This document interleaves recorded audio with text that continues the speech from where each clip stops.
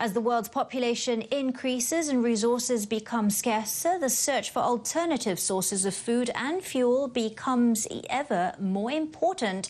And one resource that's drawing attention in Thailand may come as a surprise. Algae and its derivatives could well prove important in the future, as NHK World's Rosalind Debavalya reports.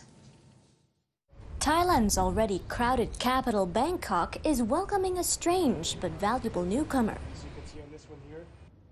It's Spirulina, a blue-green algae being grown here by a Thai venture firm.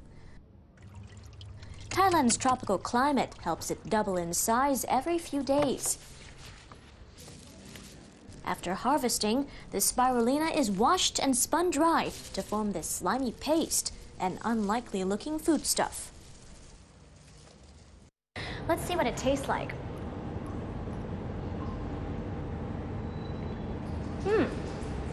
Almost tasteless. Tastes almost grassy with a little pinch of salt. This is almost like mashed potatoes. While it may look unappetizing, Spirulina actually brims with nutrition. It's high in protein, vitamins, and minerals. And the UN says it'll become an important source of nutrition. There is definitely potential and a need to do further studies and to further the research and to see how best we can use these other foods that we don't really use the full potential of. And experiments are underway to turn this grotesque-looking goo into something more appetizing, like marinades for pasta and popular Thai dishes. Another idea is to sweeten it by adding chocolate. The challenge will be to make the algae more palatable by mixing it with familiar foods. And our vision is 20 years from now to have Spirulina be the spinach of the future, where it's consumed in millions of tons per year, and it's helping combat hunger and malnutrition and just general health, as well as. Meanwhile, another use for algae is taking off.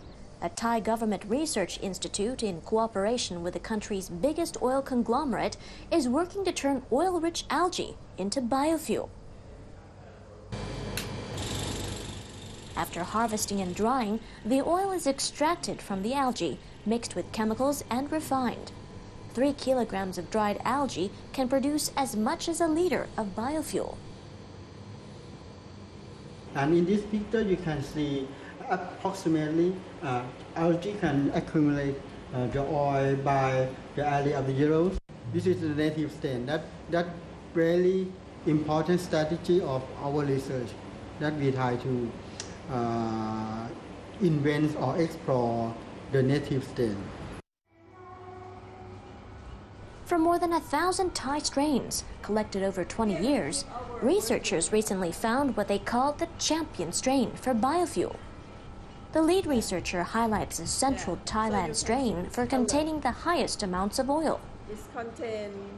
Thailand is very, very suitable a place for algal growth, and we have high algal biodiversity because it can grow all year round like that.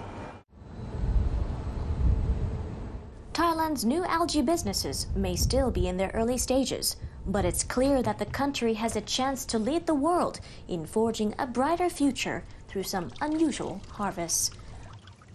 Rosalind Debavalya, NHK World, Bangkok.